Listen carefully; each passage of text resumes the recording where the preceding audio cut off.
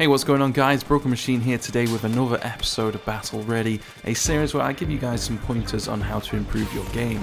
Today we're talking plateaus and how to break through them. First, and probably the best tip, is you gotta take a break.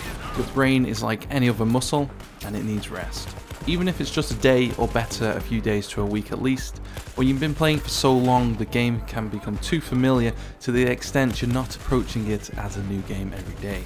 It's not single player, your enemies don't run the same routes over and over, it's multiplayer. It's a fresh game every day with a new set of players with a wide skill base.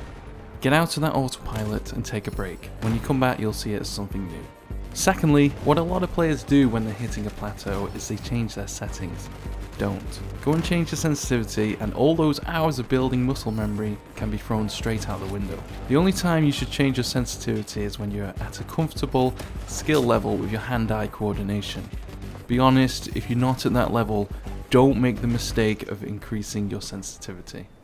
Lowering it, however, can often work for many people, and that is because lower sensitivities have a weight to them, whereas higher sensitivities don't, and when you go too high, often they can all really feel the same, there's not much difference, whereas a low sensitivity, there's a lot of weight to it.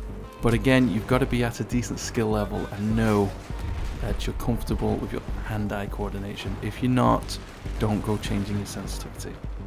Third step, breaking through a plateau, watch your own games back. Record them with whatever means, with your console share functions or even just a mobile phone or any old camera you've got.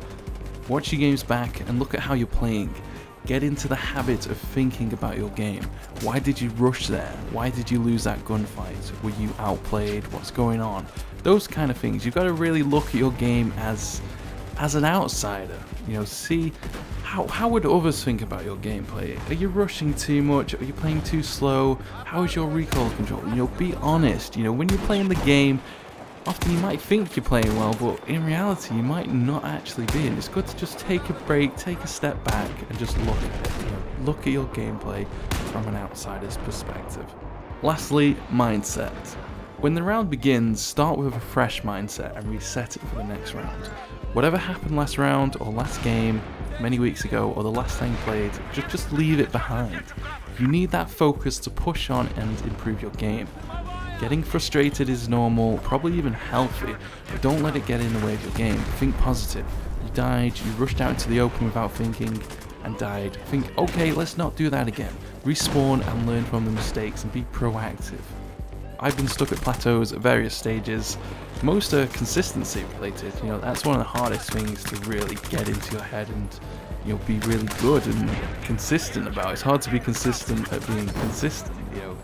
It's a tricky thing, and I managed to break through these plateaus with these tips, but honestly, most of the time, you know, just taking a break really helps. That's pretty much all it is. You gotta just take a break and come back and you'll see the game as something new. You know, often, it's so easy to get into that autopilot, and, you know, it's multiplayer. You know, each game is different.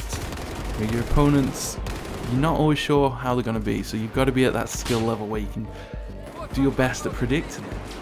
So for anyone stuck on a plateau or having trouble getting out of a slump, I do honestly hope these help.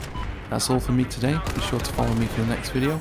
Thanks for watching. I do appreciate all the comments. If you have any questions, don't hesitate, just leave a comment below and I'll get back to you. And until next time, take it easy guys. Goodbye.